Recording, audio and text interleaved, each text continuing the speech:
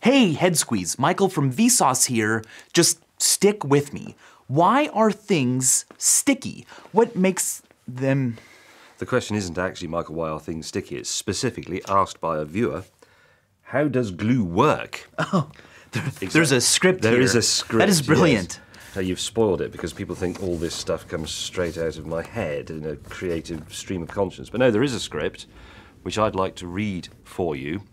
Thank you very much for coming along, Michael. You have something like 100,000 times as many followers as me, which is your fault, obviously, for not pressing the subscribe button. Honestly, you guys should subscribe. This channel is great, and they're giving me free lunch. And you should subscribe to Michael's channel as well, because that too is great. You're great, Michael. You're greater. No, you're great. You're so great. Together, we're the greatest. This is what it's like working in the media. There was a grammar lesson, too. Yeah. Okay, look, great. I'm going to stick around and listen to you talk about why glue is what it is. Okay. Okay, Yeah. Bye. And then you can come back in a minute.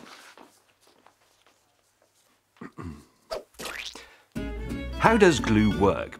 Glue is actually a very simple concept. It sticks things together. And we've known about it for a very long time because there is evidence that Paleolithic man knew about glue 200,000 years ago when he used it to stick his collection of beer mats on his cave wall. But given that gluing things together is such a simple notion, explaining it is actually rather complex and a source of controversy amongst boffins who chose to study glue rather than something simple such as particle physics. Firstly, let's ditch the term glue, because that could mean something abstract, like the social glue. Techie types prefer the term adhesives, so that's what we'll do here. There are several categories of adhesive. They can be reactive, relying on a chemical reaction to make them harden, or non-reactive, not relying on a chemical reaction to make them harden. There can be drying adhesives, pressure adhesives, contact adhesives, multi-part adhesives, and natural adhesives. The first adhesives were, of course, completely natural and made from anything that happened to be sticky, so beeswax, jam, tar, bogies. Then came more complex chemical adhesives, most famously animal glue. And these were made by boiling up whatever was left on the slaughterhouse floor when everything else had gone into the food chain, from posh sirloin steaks right down to the rubbish that we call cat food. So, horses' hooves, for example. In the modern age, the chemical industry has produced sophisticated superglues such as acrylic or cyanoacrylic, or most famously two-part epoxy.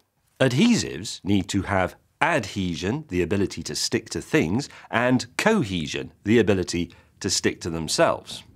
Adhesion occurs at a molecular level, and this is where theories are in conflict, because some people say it is all down to mechanical bonding, but others say it's down to something called van der Waals forces. In simple pub bluffers terms, van der Waals forces come into play when molecules are polarized. They have a positive and a negative end, so they attract each other like billions and billions of microscopic magnets. The problem is, we know that van der Waals forces only work when materials are in extremely close proximity. Actually, about 0.1 nanometers. That's a 10 billionth of a meter. So the rival camp thinks that isn't what's happening at all when we glue things together, at least not all of the time. They say there must be an element of mechanical bonding, more specifically, something they call mechanical locking. The theory here is that any apparently perfectly smooth surface, a sheet of glass, a pool ball, David Cameron's face, is actually very rough when viewed at a microscopic level.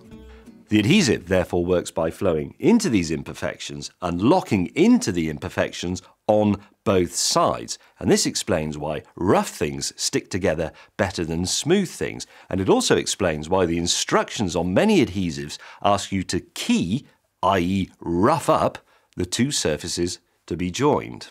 The truth is, adhesives probably work through a combination of several or even all of the things I've just described. What we do know is that modern adhesives work extremely well indeed. And since significant portions of modern passenger-carrying aeroplanes are stuck together with it, that's probably just as well. Yes, it certainly is. I'm glad I stuck around. That was very cool. Yeah, thanks for sticking around. What's been your favorite topic so far? Well, it's a sticky one. It is a sticky one. It's pus. I just like the pus one because it's not something that particularly interests me. I just know that people like stuff about What's pus. not to like about pus? Yeah, pus, bogey, poo, anything like that. People love it. It's almost as gross as the idea of a head squeeze, the name of this channel, which you guys should subscribe to. The videos are great. Math, science, news. I mean, it's a no-brainer. Yeah, subscribe to Michael as well. He's great, you know. He's so stylish. He pops up from the bottom of your screen. It's terrific. I'm really muscular. Yeah, I'm really he's rich. handsome. He's got really I'm long, hilarious. flowing sort of cavalier's hair. Oh. Did.